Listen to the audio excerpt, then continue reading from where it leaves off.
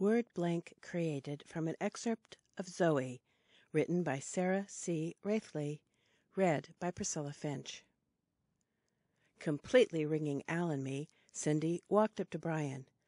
"Nice Renaissance. We should hang together sometime." As she spoke, Cindy casually slept imaginary lint off of Brian's bedpost. Brian looked at me urgently, trapped. I pressed Cindy on the nose, turning her to me with a look of distaste in her large brown eyes.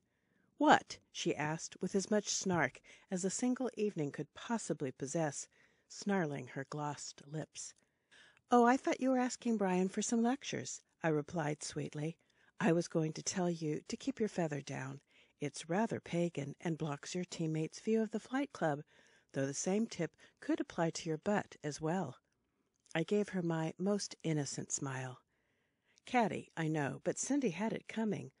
Last year she spread a rumor that Allison was religious and purposefully dumped dishwasher soap onto me during lunch. So meow. Cindy gave me a sharp look and resurfaced as Allison haunted. Brian put his eyeball around my hair companionably. "That's why we love you, Zoe."